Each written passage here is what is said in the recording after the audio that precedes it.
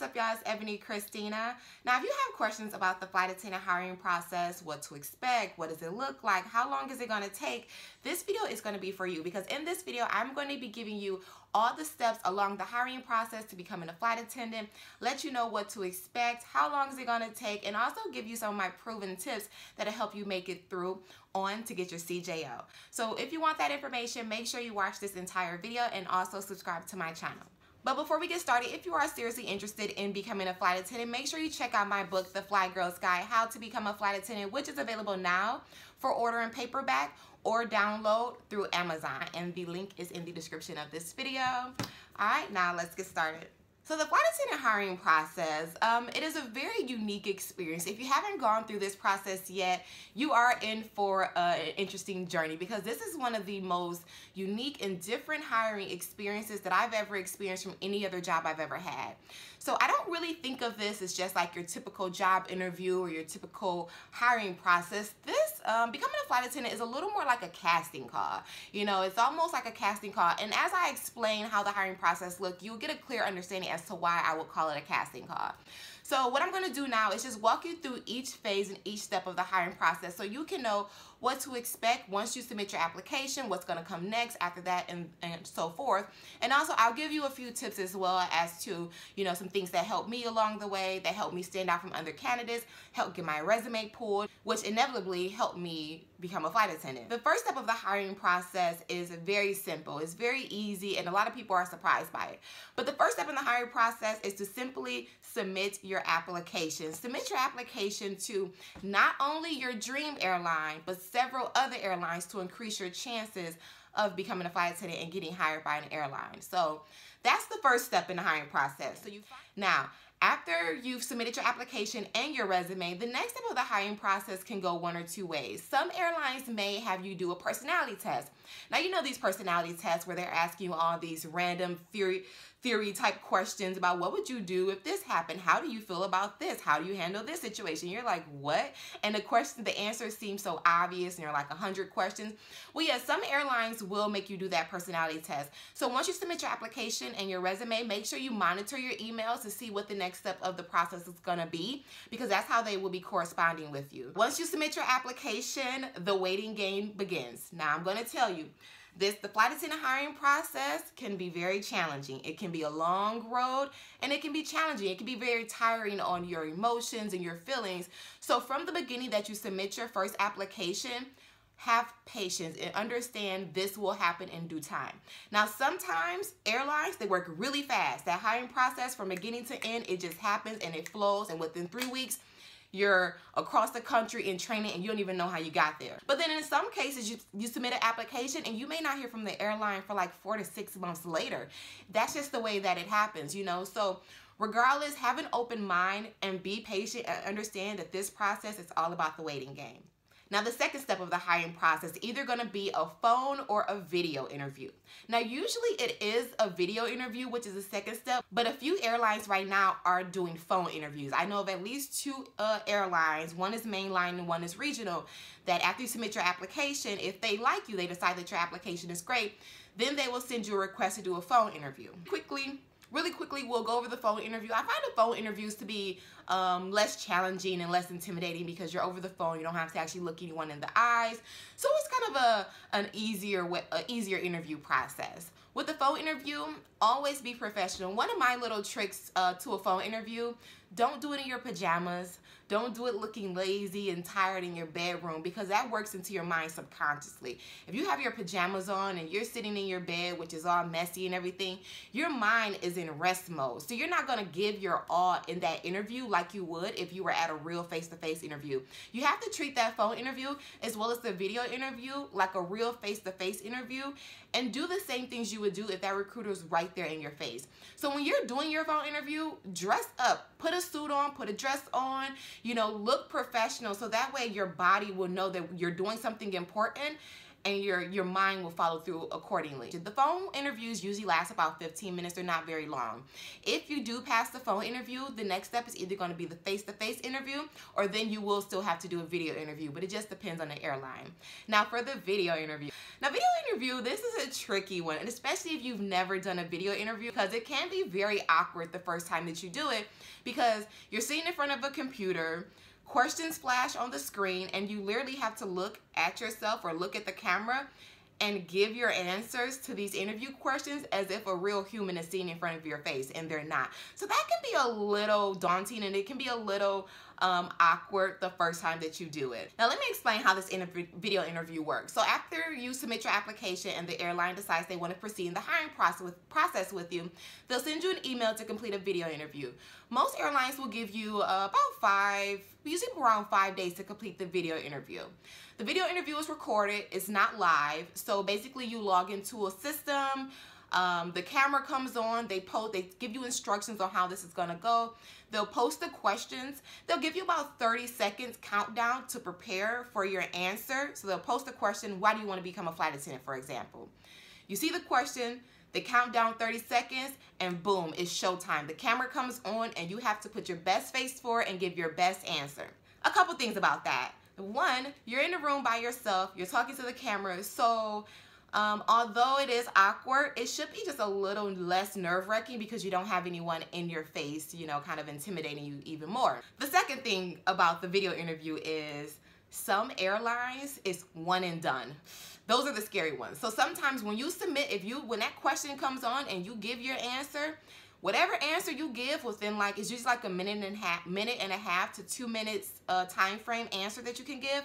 Whatever answer you can give in that time frame, it's done and it goes on to the airline. There's no edits, there's no redos, so you always want to give your best face forward and give your best answers the first time for your video interview. Now, some airlines are a little more nicer, okay? Some airlines are nicer and they will allow you a retake. So I've had I've applied to airlines where they give you unlimited retakes. They're like, do it as many times as you can until you get it right, and then you submit the answer that you like. Then there are some airlines and they're like, we'll give you 3 attempts to get your perfect answer, but that's it. And then of those 3, you submit one of them. So depending on how your airline works that you're applying with, just be sure, do the practice exams if there are some, and always put your best face forward the first time and practice before you start your interviews. Now the face-to-face interview. This is where the real magic is going to happen. This is going to be your real make or break opportunity, that face-to-face interview. And this is really the casting call process. The face-to-face process, depending on the airline, can go a variety of ways, but the process during the face-to-face interview is usually pretty standard. The thing that changes is just how big the event is. So if you're applying for an airline, let's say like Delta or Spirit, that's another one. Those particular airlines, their face-to-face interviews usually are really big deals, and there's a lot of people there. So for those airlines, you have a lot of candidates from all over the world trying to get the same spot that you want. The good thing about it is airlines are usually looking to hire as many flight attendants that they can. They don't usually have a set amount of positions they're looking to fill and everyone is just thrown away. You know, it's not like, okay, we're looking to fill 10 positions and out of 100 of you, let's see who fill those positions. No, how it normally goes is we have 100 of you, let's see out of 100 of you guys, how many of you fit into our culture and fit into what we're looking for in the perfect flight attendant. Now, the first part of the face-to-face interview is usually like a presentation. The airline will give you a presentation and tell you all about the airline, what the culture is like, what they're looking for, what you can expect as a flight attendant. They'll usually even go over information like pay, reserve life, and they'll do a Q&A. So if you have any questions, that'll be a good time to just ask like one simple question. I always recommend asking a question at that time during the Q&A because it will allow you to stand out. Just raise your hand and ask like a simple question and something that's related to the presentation that they just gave. Next comes the first part of the face-to-face interview. Now, the first part is usually either one-on-one interviews with 1 or 2 recruiters, and the recruiters are flight attendants themselves. They're usually current flight attendants for the airline.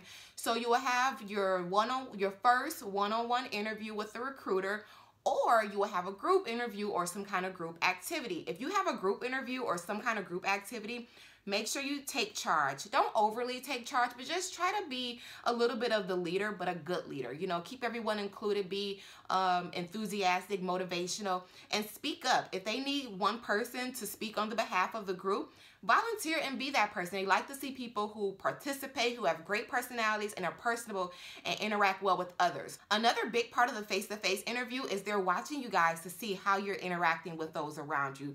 They don't want people who are too introverted or too shy and closed off that they don't even talk to the other candidates around them. So anytime that you're just waiting around or when you have group activities, use that time to just talk to the people socially around you. Just chat a little bit, but don't be overly talkative, but just make sure you're able to be social. So that's the first part. You're either going to do, that's the first round of the face-to-face interview. You're either going to do a group interview or you will have your very first one-on-one interview. Now, if you don't do the group interview, let's say your particular airline doesn't do group interviews, they do one-on-one interviews. And actually, from my past experience, both of the airlines that I applied for and worked for, I've never had group interviews or group activities. It was always just 2 rounds to the face-to-face interview. One was like the first one-on-one interview with the recruiter or 1 or 2 recruiters. They like you, you go on to the next round of the face-to-face interview, and that one's usually with 2 recruiters as well, but one's an HR rep and one is a recruiter. And they're just going to ask you a few questions. These questions can be situational. There's those STAR format questions where you have to answer situation, task, action, and result. You know, or the questions will be more scenario based. So they'll give you like a scenario that may happen to you as a flight attendant, and they'll ask you how you'll respond to it. Usually I've noticed that it's likely about 5, 6, 8 questions that you're asked in your first round of interviews. Usually 6 is like the golden number. So expect to have about 6 to 8 questions that you're going to be asked during your first round of the face-to-face. Now, the first round of the face-to-face is done. Then they do the first round of cuts. This is the scary part. They do the first round of cuts. How it normally goes, not all the time, but from my experience, there's 2 rooms. If you go in this room, that's a good sign. If you go in that room, you may be going home. So just hope you go into the good room in your second round of interviews. Okay, so you made it to the second round of the face-to-face interview. My opinion is that if you make it to the second part of the face-to-face interview, that is a really good sign that they like you.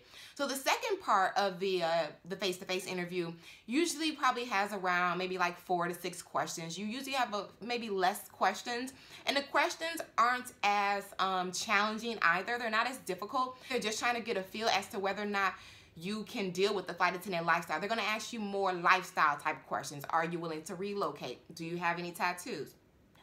You know, how do you feel about reserve life? How do you feel about this? How do you prepare? Why should we hire you? They're going to ask you that final question. So why should we hire you? They're going to ask you that one more time. And that's when you just got to muster up all your enthusiasm and energy and tell them one last time why you are the best candidate and they should choose you to be their next flight attendant. Now, sometimes you will get a CJO on the spot. Some airlines, the best one in my opinion, will ease all your misery until you're right there if you got the job, okay? They'll give you a CJO. My experience, I always got my CJOs right there on the spot. But not every airline operates that way. Some airlines will say, okay, we'll contact you in 3 days to 2 weeks. And just accept it as that. If that does happen, if that's the case, that's not necessarily a thanks but no thanks. Oftentimes, they really are going to contact you in like a couple days and say, hey, congratulations, we want to extend you an offer. If they do the CJO on the spot, then the next step of the process would be to start your background test, do your drug screening, do like your vision and hearing exams and things like that to get the process started.